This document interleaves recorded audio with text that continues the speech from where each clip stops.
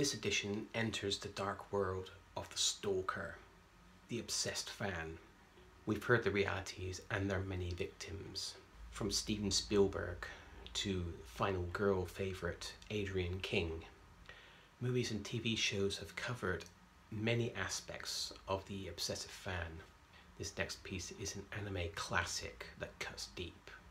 Satoshi Kon's Perfect Blue.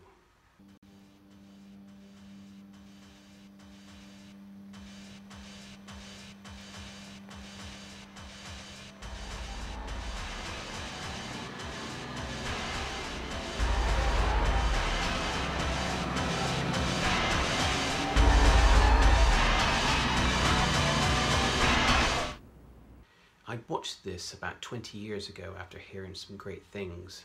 I remember it being quite a mindfuck. The blurring of reality, the cracking of the psyche. This pop idol is stepping away from singing to become an actress. Her obsessive fan is none too pleased about this. Her first role is a difficult start, uncertain, uncomfortable, and seeing the face of a man who she had seen at her pop shows, her stalker.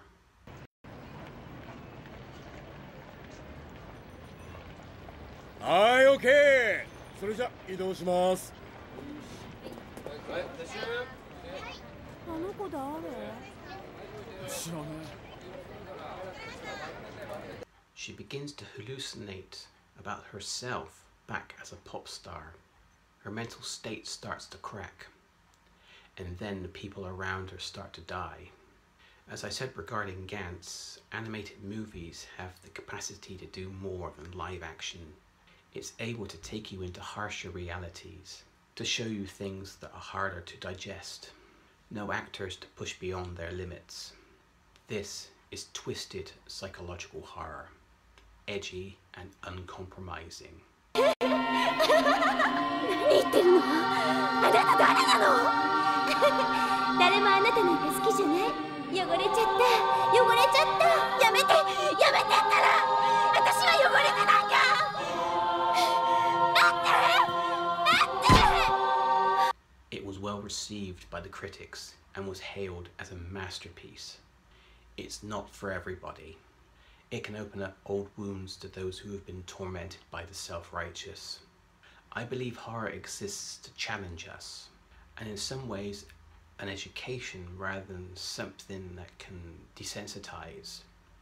We all react to Freddy Krueger in different ways, since he's a different kind of stalker. His original canon was that he was a paedophile. The township come together and set his place on fire like he's a Salem witch. I'm not sure what kind of point I'm trying to make, except that stalkers are like sharks. They exist in our world. And whether you think this is your kind of movie, people loved Joe Spinell in the movie Maniac. That kind of obsessive struck a nerve with so many. Perfect Blue is a great movie with a relatable arc.